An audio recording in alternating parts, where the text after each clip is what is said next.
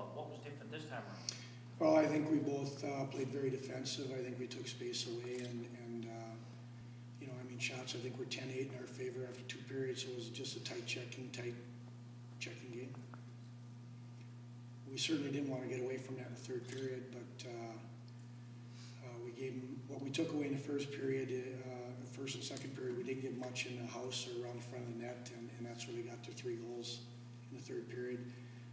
1st period, we had 2 or 3 chances. We could have got 2 or 3 goals. We were in their house and just didn't score. Okay. So, I mean, it's not that we didn't have our chances. Were they kind of doing the same thing to you then, taking your space away from you? Yeah, I think both teams were playing similar styles, and you know, they started to stretch the ice a little bit more, but I mean, they didn't really get much out of it, but they were stretching the ice a little bit to take away the forecheck.